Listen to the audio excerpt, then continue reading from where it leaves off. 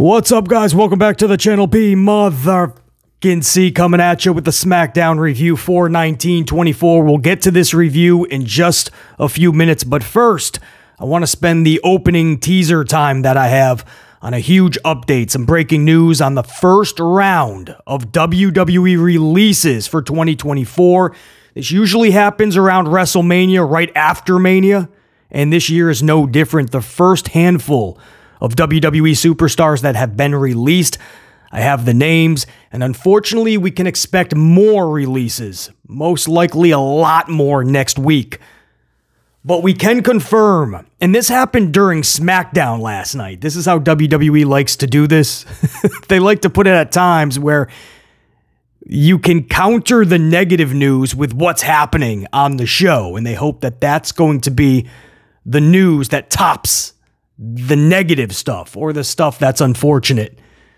So that's why they usually do also releases on the same day they do quarterly conference calls, so they can tell everybody how they're recording record revenue and my business is booming.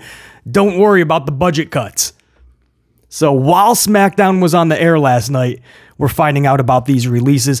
Jinder Mahal has been confirmed to be a release by WWE. Jinder Mahal trying to make light of it. Mahal leaves a statement saying, "I quit, Maharaja out."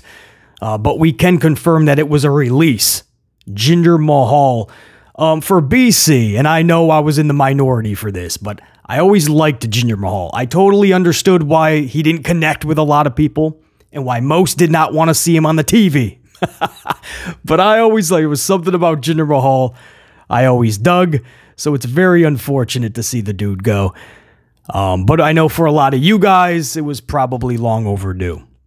But unfortunately for BC, Jinder Mahal no longer with the company.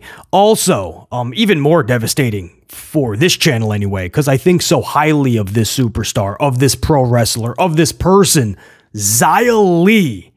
Xia Li released by WWE.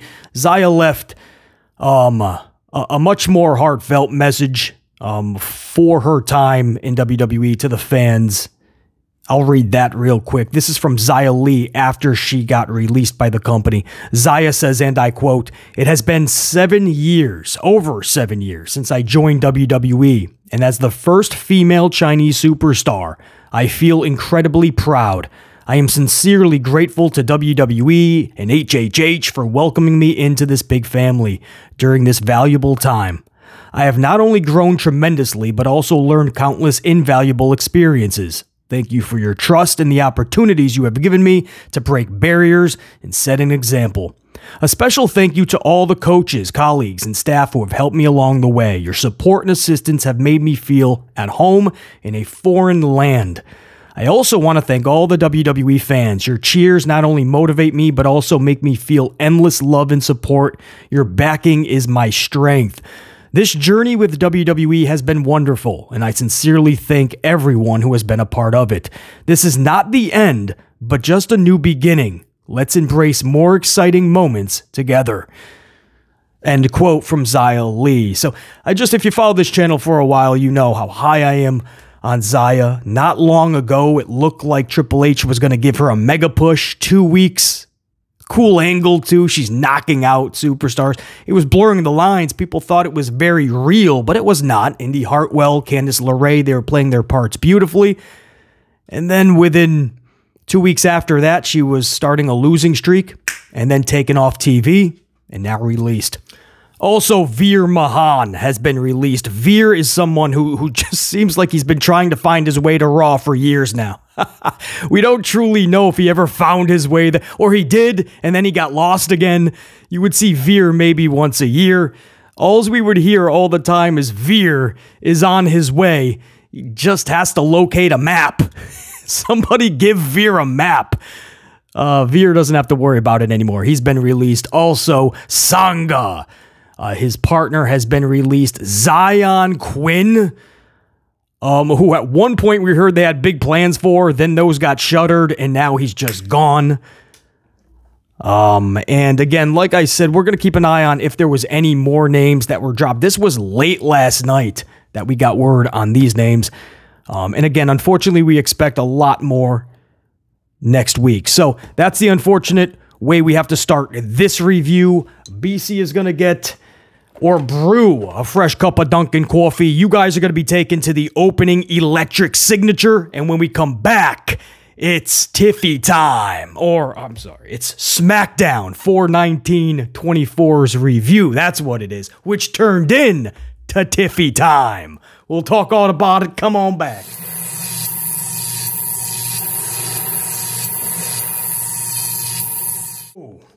Let's go. SmackDown 4/19/24. New Tag Team Championships unveiled. I gotta tell you, Awesome Truth got done dirty. Waller and Theory got the goods, bro. We gotta talk about those titles that were showcased last night. We're also going to talk LA Knight, a massive L last night. Massive LA Knight. But it had to happen. You cannot go to France because no matter who takes on Cody, they have to lose. Obviously, Cody just got that championship from a dude that's held it since 1947. There's no way Cody's losing this match. You can't have LA Knight again lose a big championship match outside the United States. I mean, they're going to start calling this dude the international idiot. There's no way LA Knight could go into that match. WWE backed themselves into a corner, found themselves in a pickle. AJ Styles was the only answer here, right? And they kind of volleyed off wins and losses, right? A big W for LA Knight on the grandest stage. AJ takes that loss. And then when it matters the most, but on a lesser stage, AJ gets the W. Guess it's a wash. No harm, no foul. We'll talk all about it. That match actually started SmackDown.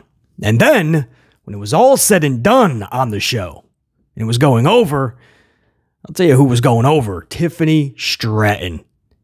Tiffany made SmackDown TIFFY time. What time? What time? Get the watches out, because I'll tell you, it ain't Vader time. It's not Hammer time. Ain't clobbering time. It ain't Tony time. It ain't even Morphin time. Tiffany rolled up SmackDown in a ball, right? Like stuffed it in a knapsack and tossed it over her shoulder now, man. SmackDown became TIFFY time. She's walking around with SmackDown on her shoulder. Where's SmackDown? Where is it? Oh, it's on my shoulder. That's where it is. TIFFY time. We're going to talk all about it, man. You guys know, if you followed the channel for a while, I am a huge supporter of Tiffany Stratton and a big supporter of her being in this match. And I know she ain't walking away with the title, nor should she be. But I'm telling you right now, that's the place for her. There are some times where you're going to find massive victory in defeat, and this is going to be one of those times for Tiffany Stratton. This is where she needs to be, in France. You saw what they did in Australia for Tiffany Stratton. She's got to be in a big-time match. Outside the U.S., they love Tiffany Stratton. I expect France to be no different. So we'll talk about that. There you go. It's a little bit of a teaser, even though we had to spend the opening teaser on some unfortunate releases. I still gave you guys a teaser. Let's jump into it. So as I said, the show actually started off with LA Knight versus AJ Styles. This was there was high stakes on the line, right? The winner faces Cody Rhodes at Backlash in France. So, yeah, WrestleMania's big, but I mean, this is catapulting you to the championship. Bell to bell clocked in just under 10 minutes. LA dominated most of this match, and the crowd firmly was in his corner throughout. But thousands of Knight fans would be no match for the finger poke of doom. A poke to the eyes and a phenomenal forearm, and LA is looking up at the lights. AJ Styles claims the W, and AJ Styles is headed to France to face Cody Rhodes for the gold. Again, a lot of people are going to be against this decision, but it's the only way you could go. You cannot put LA Knight in a situation like this, because all you can then say is, at least he's in a high-profile match. Well, he was with Roman Reigns too, and that didn't pan out so well for LA Knight. He was just another number for Roman Reigns. And it was at a time where you needed to ascend LA Knight. not have him collect any W's. I say there's victory in defeat. For LA Knight, there was no victory in losing to Roman at that time. None. I will say this, LA Knight still has to be a part of this show in France Backlash. That's the only way LA Knight would be done dirty if he was completely kept off the show. But then you have an issue of, what do you have for him? You only have 2 SmackDowns left before Backlash. What are you going to involve LA Knight with? It's almost like you gotta keep him with AJ Styles, which is, what does that mean? A run-in? Is he the reason AJ doesn't win the championship? Then you're really dragging on LA and AJ. And I said from the beginning I'm okay with this being a multi-month feud, but you have to feed it. You have to keep it interesting, right? Keep it intriguing for the audience. So somehow, while you're setting up Cody Rhodes and AJ Styles next week, you also have to keep fueling AJ and LA Knight. Hopefully that makes sense. But that's the only way that I see this being really bad for LA Knight, if he's completely kept off the show. But AJ Styles, what a victory. He is going to France to challenge Cody Rhodes. That's actually going to be pretty good. Later in the night, actually, let me just jump over to this. This was in hour number 2, and then we'll jump right back to hour 1. But in hour 2, Cody Rhodes cut like a promo backstage in London. They were at a separate WWE show that was being held in London. And it looks like Cody had just gotten back from his match, and he cut a promo, and he says, and I'll paraphrase a little bit, but it's basically a quote, "I look forward to defending against AJ Styles at Backlash. 2 Georgia boys fighting in the middle of France." I don't know why that popped, BC. 2 Georgia boys fighting in the middle of France. When he put it that way, I kind of got a little bit more excited for this matchup. And by the way, right after that, it was announced that the contract signing is next week for AJ Styles and Cody Rhodes for the championship. So that contract signing is the same night as the WWE draft. So that's a huge SmackDown next Friday night. Moving on with this show. TripleH and Nick Aldis present Austin Theory and Grayson Waller with new tag team titles. H times 3 tells Theory and Waller they will now be called the WWE Tag Team Champions. I can't even keep track. So I guess the Raw titles that were presented to Awesome Truth, they're the World Tag Team Champions, correct? Kind of like what they do with the women. But I get confused. I call them WWE World. I always put the two together. It's just confusing to have multiple championships in the same division. You know, it's one thing if it's the United States or the Intercontinental Championship. If they're totally a different title, I get it. Now I got to keep track of which is the WWE and which is the World. And if you ask me, the ones on Raw with the red, I mean, those are more brand specific, right? It has the red. Whereas these ones, they didn't have to have the blue. But those titles on Monday night, they also have that hideous, just WWE logo is just right in the middle of it. It looks like it's scribbled on right in the middle of the championship. Whereas this one has prestige. It's regal looking, right? You got the little WWE logo maybe at the top. And it's very small, much smaller. It's just, if anything, the ones on Monday night look more like the WWE titles, and these ones look more like world titles. So maybe I got it backwards. Maybe he said these were the world tag titles. I don't know. My notes say WWE Tag Championships. I believe I heard it correctly. Either way, the ones on Monday night are obviously a step up from the crushed nickels and crushed penny titles that we had before. Anything is an upgrade. But they're still, I mean, they're not that sexy. These titles, out of the two, these are definitely the sexier championships. Waller and Theory made out like bandits while Awesome Truth got done dirty. Best part here is Paul Levesque McMahon goes to shake the champ's hands, but they refuse. They would not shake Triple H's hand.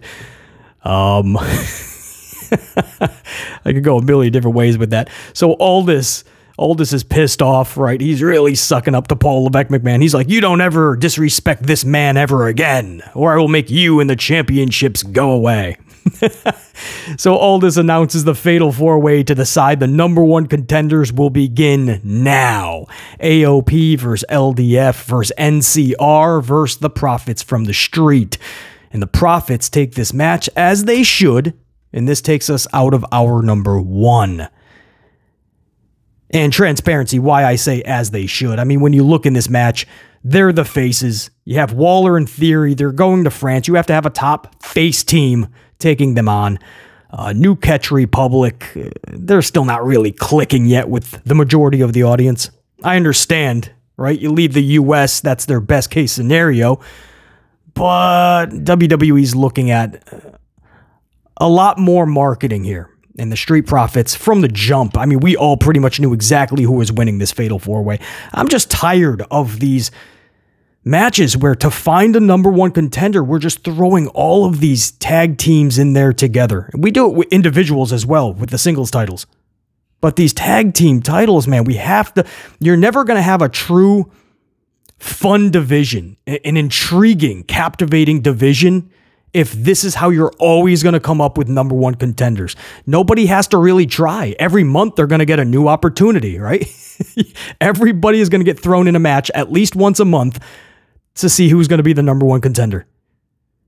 That's not fun. You can have the best tag teams in the world. If you don't have a fun division, if you don't have fun storylines and fun feuds occurring, it's all for naught. So another Fatal 4-Way. Didn't we just do something like this on Monday too for those champions? Didn't we have like a triple threat tag title match or something? It was another multi-man schmaz, I believe. This looked like nothing more than a battle royal in there. 8 dudes trying to go for two championships. 2 titles. Unreal. Anyway, hour number 2. Hour 2 begins with Solo Sikoa and Paul Heyman, center of the ring.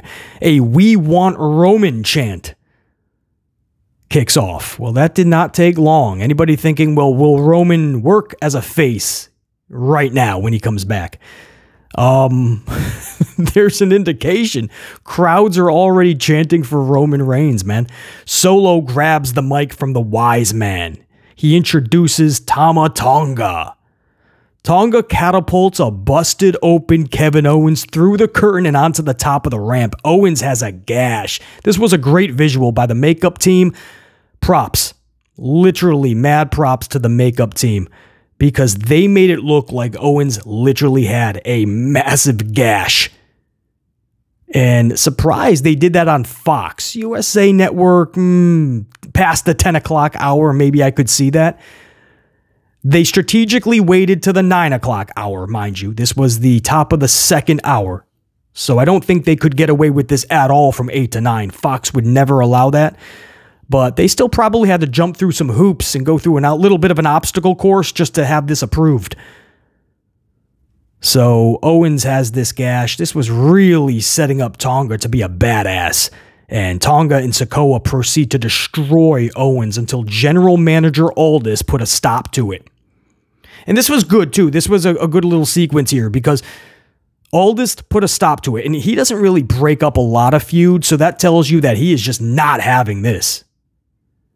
And then we went to commercial. When we came back, they continued it in the parking lot. I love when they do this, right? Because this takes a lot of time, a lot of effort, a lot of resources. A lot goes into these little stunts that they pull. In the parking lot, you have 2 crashed cars.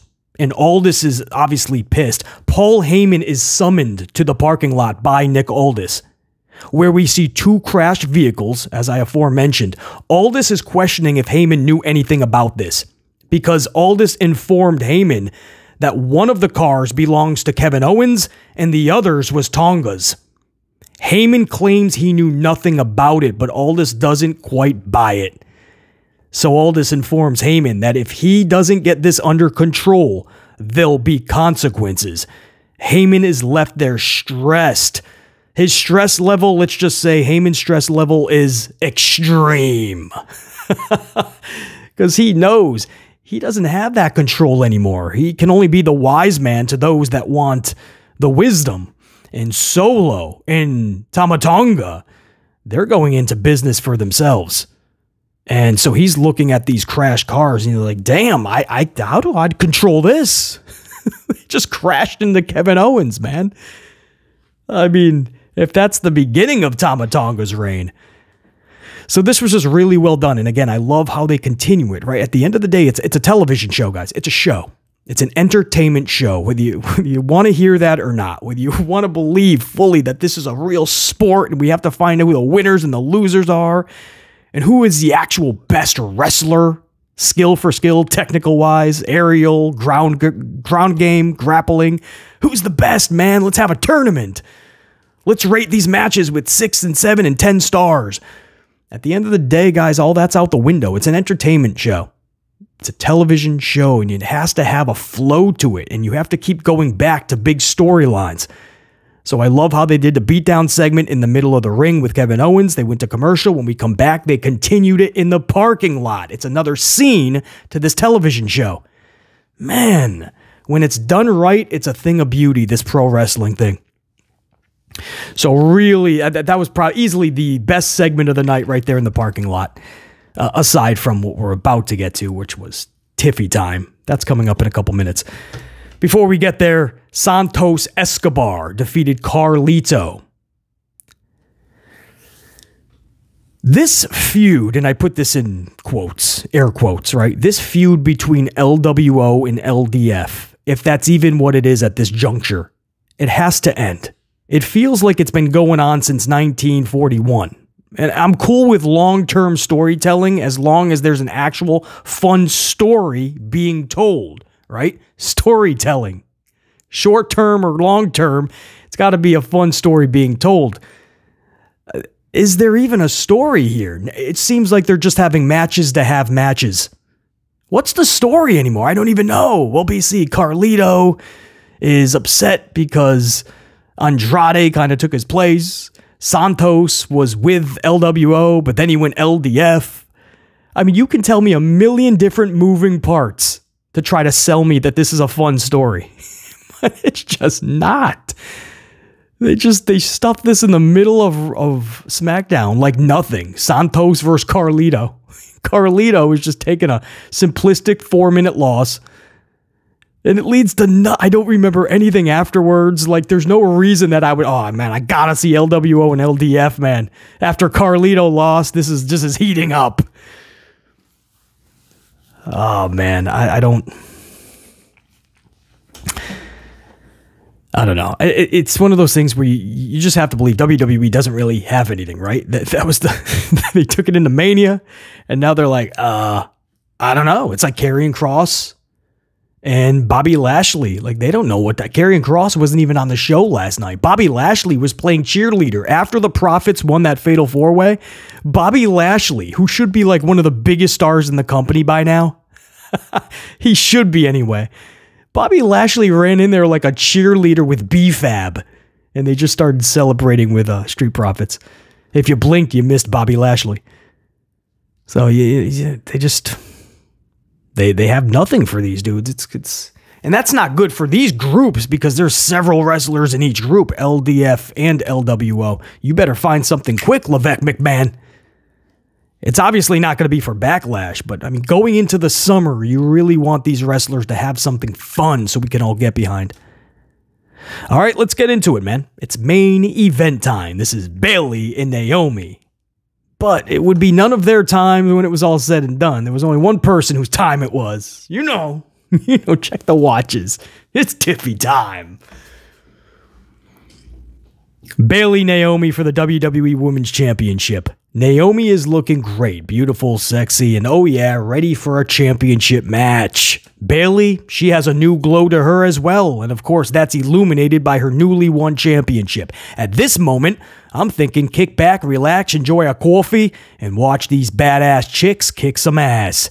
And hope that Paul Levesque McMahon gets it right for the finish. And TIFFY time gets involved and subsequently inserts herself into the title picture. So let's see if that came to fruition. The match itself was good. Started slow but picked up pace and interest as it moved forward. A nice touch was Damage Control up in a skybox high above. And right next to Damage Control was Cargill and Belair in their own skybox, but it was like right next door. So it was like, it was just a funny little setup as they're all watching this match from high above.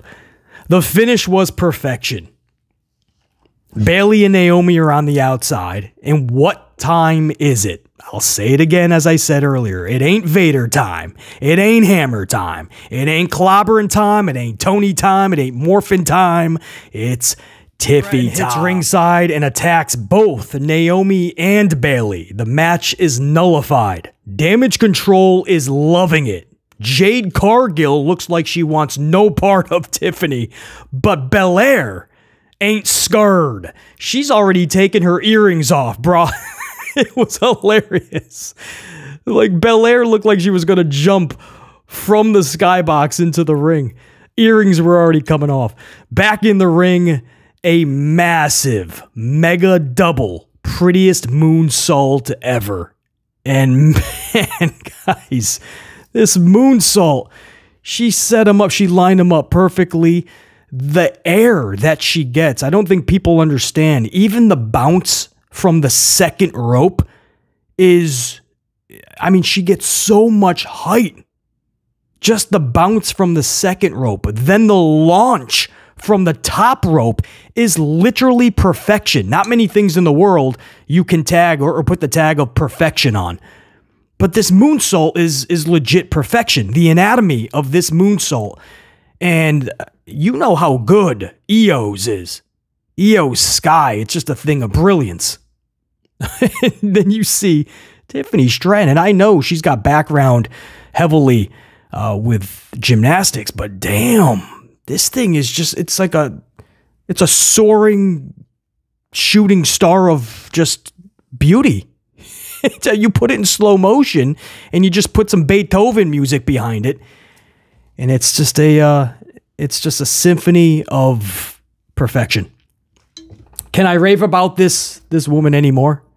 I mean, she is so good. And there was a moment where the camera caught the championship with Tiffany celebrating. Like, Tiffany was on the turnbuckle celebrating, really taunting the crowd, telling them what time it is. And the camera made sure to get the championship right in the same like frame. And it was like, one day soon, not yet, not in France. Could you imagine if Bayley's title reign was just transitional and to get it over to Tiffany? I'm not saying, as much as I love Tiffany, this is a pro Tiffany Stratton channel. It's a Tiffy Time channel. There's no way Bayley should be losing that title in France in just 2 weeks. But in the future, for sure. But Tiffany Stratton doesn't need that title right now. She just doesn't. Just give her good storylines, put her in the right moments, and she's crushing the game. It's what Tiffany Stratton does. She doesn't need championships right now, but she absolutely should be involved in this match in France for the title. Triple threat. I'm not even a big fan of schmaz matches. You guys know that, but this just feels right. I feel they set it up perfectly. Naomi, Tiffany Stratton. It's an out too, by the way. No matter who has to take this L, that is going to suck. But no matter who it is, you can easily just have the Tiffany-Naomi feud. Unfortunately, right before either one are about to win this title, it takes precedent. It's almost like Roman choosing to hit Seth Rollins with the steel chair and not Cody.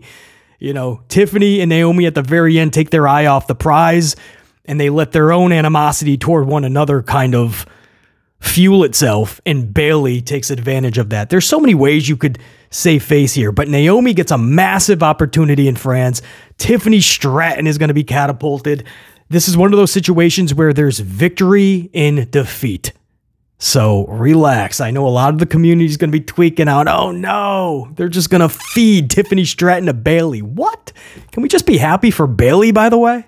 Let her have a title reign. Let her beat some people. Tiffany is brand new.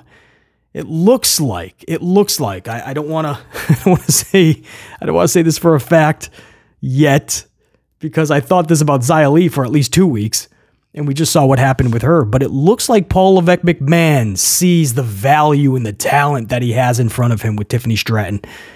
So it looks like it's going. I knew when she lost Naomi defeated her last week. I'm like, what the? But then I'm like, all right, I'm going to give this a week. This could be, this setback could be put in play for a major setup, something much better. And sure enough, that's what we're getting, man. I wanted this triple threat for Backlash, and finally, damn it, BC got a match that he wanted.